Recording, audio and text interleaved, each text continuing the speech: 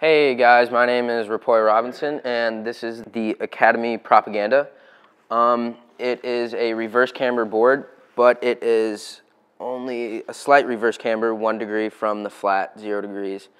It is a medium to soft flex. I think it's pretty perfect. This is the board that I ride, and it just really holds its flex and is super forgiving. It's got a extruded base, so it is super great for repairs, and an aspen tip-to-tail wood core, which makes it great for holding presses and locking in the rails. The tip and tail are blunted, so it's got that like 6 sort of like kind of squared off look, which makes it perfect for symmetrical pops in the nose and tail. Yep, the Academy Propaganda.